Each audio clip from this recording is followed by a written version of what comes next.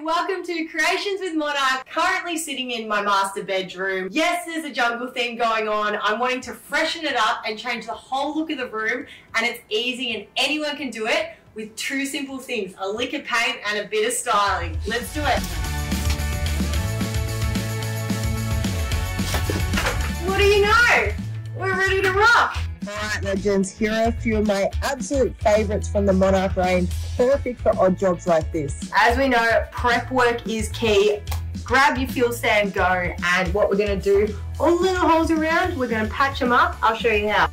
Fill the holes with the flexible applicator, which is included. Wait about 30 minutes for the smaller holes to dry, then grab your sander and you're ready to roll. After we finish with fill sand, go. Wait, firstly, how easy was that? Like, anyone can do that. Even I can do it. So, we're ready to roll. Now, I'm using the Smart Lock mini roller to touch up small sections on the rest of the room before we start on the bamboo feature wall. Hold it right there, Amy. Don't forget to prep the roller, remember? Before we start painting, we want to get all the factory fluff off the roller.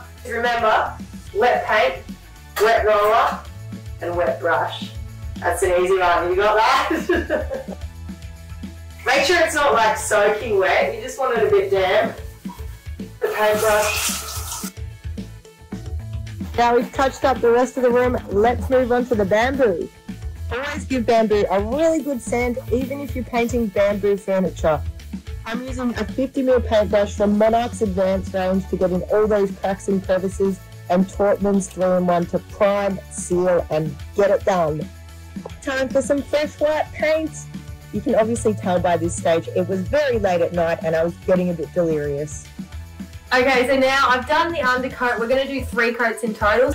Now this has a circular end. It's perfect for, you know, staircases or anything circular, but today I'm using it to just get in all these holes and it slides in perfectly.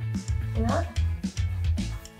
So after we brushed it, we are whipping out that Smart Lock mini roller again to make sure we have a smooth and ripper finish. Bedroom styling tips coming your way. Give your sheets the spotlight they deserve, get some patterns, whatever you want, and then keep the doonas neutral. If you have any more than 3 cushions, it may lead to a divorce. It's not a showroom, always add touches of yourself and a bit of personality. Accent chairs are key so you can throw your washing on them later.